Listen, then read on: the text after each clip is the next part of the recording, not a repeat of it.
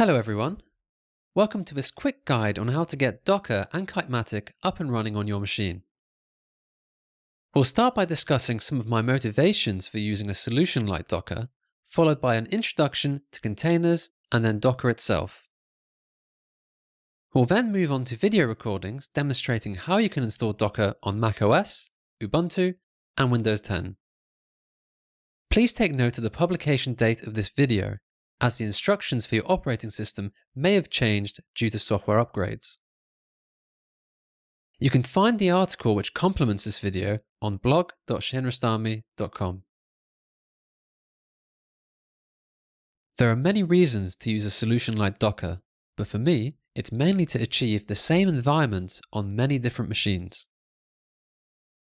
For example, I have a desktop computer running Ubuntu at home, a desktop computer running Windows at the office, and a MacBook running macOS for everything in between. I need some convenient solution which allows me to work in the same environment on all three machines, so that all my work behaves the same wherever I'm working. I also don't want to have to maintain 3 different environments on 3 different operating systems. And that includes working around the numerous issues which can be encountered on different builds of the same software. As well as my own needs, I need a solution for my colleagues and students, so that I don't have to ask them to install and configure many pieces of software, some of which may require specific versions, just so we can share our work. Similarly, I don't want to have to install different versions of software on my own systems just to run the work of others. I'd rather keep them separate.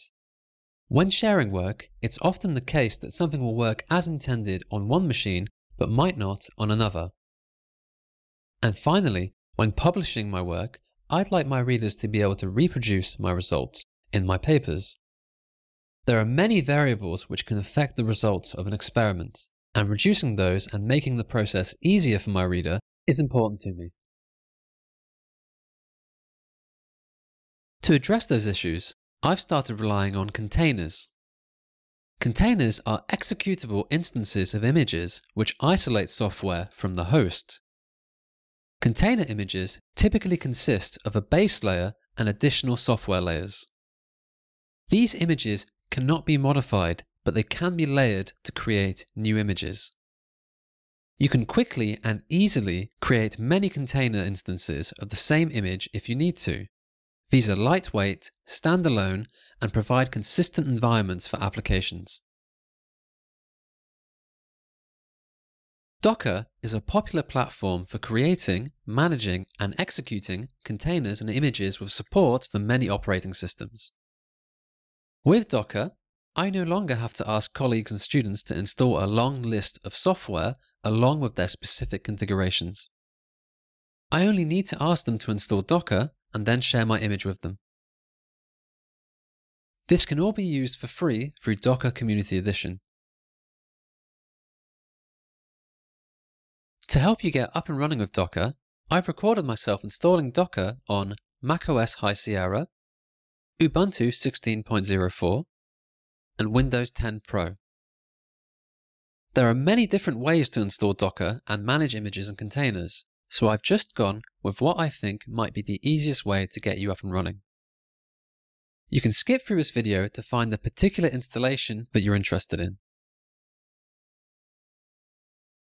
Starting on macOS, let's open up Safari and go to docker.com.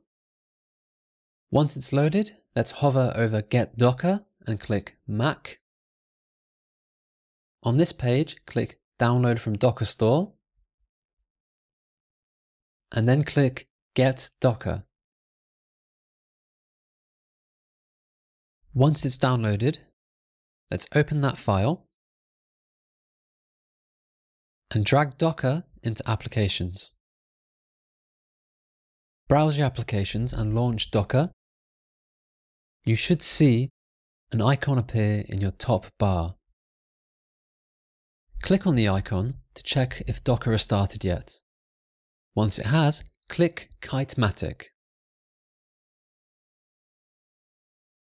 You'll receive this message letting you know you need to download Kitematic and put it in the Applications folder. So let's click on that link And once it's downloaded, let's copy Kitematic into our applications folder.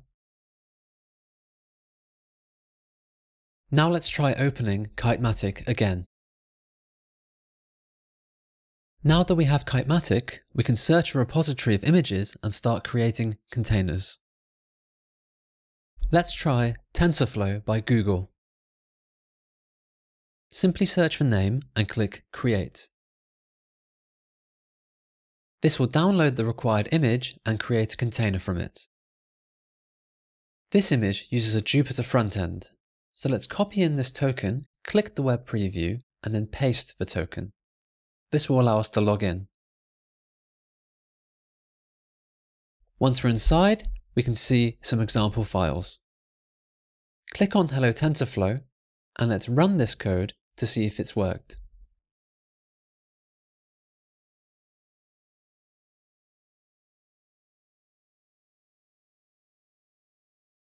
And there we have it, all done for macOS. Next we'll move on to Ubuntu.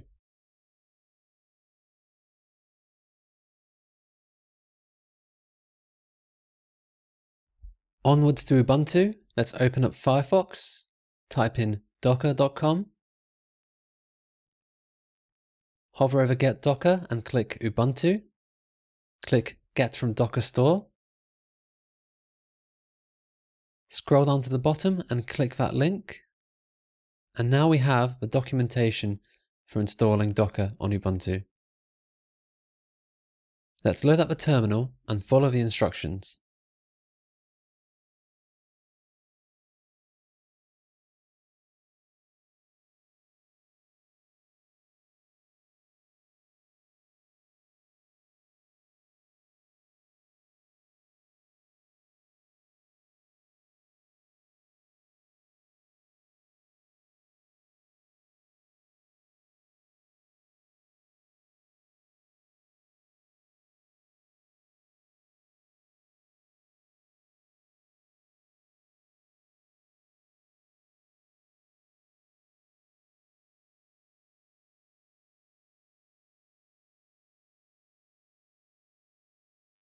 And now with Docker installed, let's try running a container of the TensorFlow image from Google.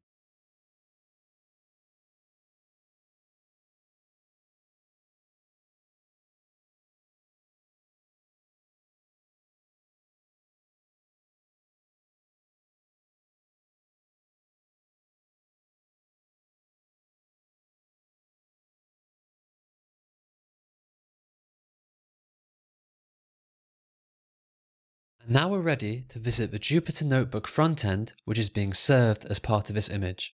Click on the hyperlink in the terminal, and here you have some example files. Let's run the Hello TensorFlow notebook to check that the installation worked.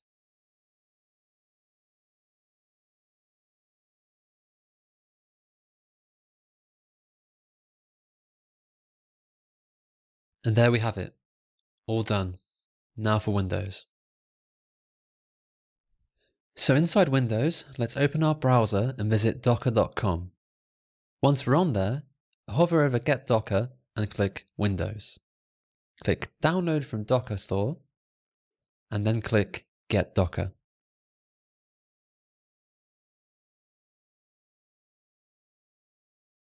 Once downloaded, run the installer and click Close and Log Out once it's completed. When you return to Windows, you should see Docker is installed and running. Right-click it and left-click on Kitematic. You'll see that you need to download it and store it in a particular location. Click on the link and save it. Extract the contents of the archive. Create a directory named Kitematic at the required location.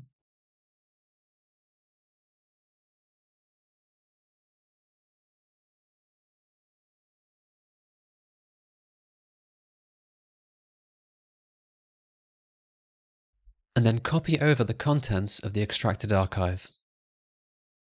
Now you're ready to run Kitematic. Let's try TensorFlow by Google. Simply search for name and click Create. This will download the required image and create a container from it. This image uses a Jupyter front-end, so let's copy in this token, click the web preview, and then paste the token. This will allow us to log in. Once we're inside, we can see some example files. Click on Hello TensorFlow, and let's run this code to see if it's worked. And there we have it, all done for Windows.